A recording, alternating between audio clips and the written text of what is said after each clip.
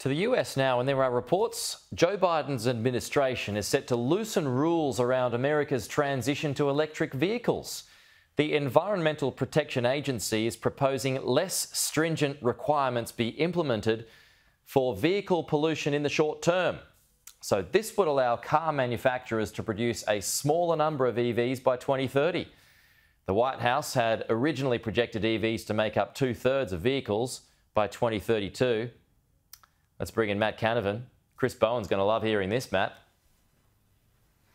Well, this just blows up the government's plans for a new carbon tax on cars, these new efficiency standards. They've exclusively argued that this will be okay because the US has the same system. Their arguments were already wrong because they're proposing a 60% cut in emission limits when the US in the last 5 years has only reduced emission limits by 25%.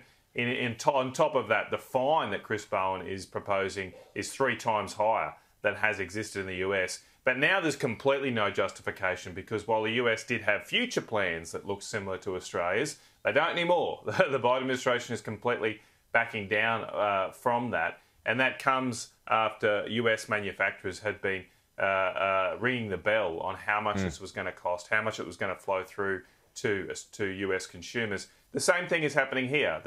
Our car manufacturers released modelling over the weekend that shows the most popular car in Australia would go up by $10,000 if this government persists with this plan.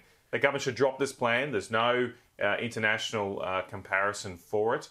And why? Why would you make Australians pay more for their cars? We're already paying too much for energy, for food and so many Just on the international comparison, though, I mean, their argument would be that most advanced economies are moving towards efficiency standards.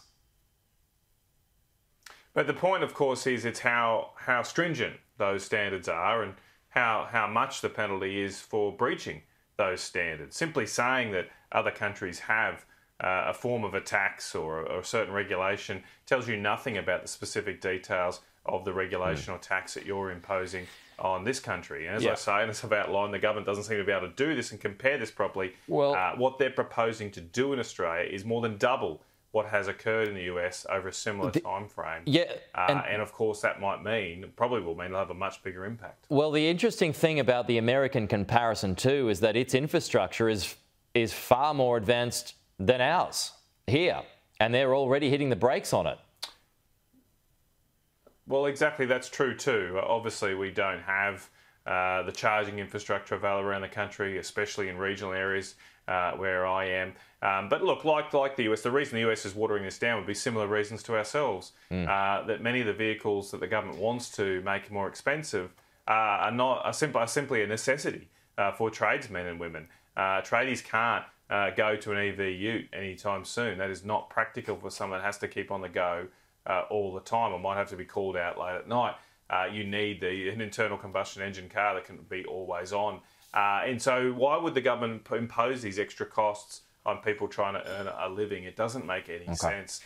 So look, I think the government has to go back to the drawing board here, scrap their current plans. And look, I've never been against a certain level of emission limits here, create more efficiencies over time. But again, it comes down, the devil's in the detail here, that people are going to pay more than's necessary if the government doesn't get this right. Okay. I just got to ask you before we go, Parent Davey, Barnaby Joyce in the headlines for boozing out of Canberra in recent times. Matt, do the Nats need to lay off the ink? Look, it's not something I've noticed over the years, honestly, Peter. It's, I mean, I don't tend to go out all that much, but I just don't see it. Obviously, when it rains, it pours, and there's been a couple of these unfortunate incidents. Both of these people have explained that. I'm sure they'll learn from these lessons. I don't think there's much more in it than that. And I certainly think there are much more important issues to discuss for the Australian people. Sure, I get it. But, I mean, you know, it's in the headlines at the moment. I mean, are there any discussions being had about, you know, having your respective meetings in Canberra about, you know, I mean, having it alcohol-free, for instance? Oh, OK. Well, look, I haven't been involved in any discussions about that. I mean, look, we're all adults. We're all responsible adults. You can take responsibility for your own actions. It feels enough like a boarding school as it is down there because you're locked in and you have to respond to bells I don't think we need those Alrighty. kind of rules. People have to be responsible for their own actions. Matt Canavan, good to have you with us as always.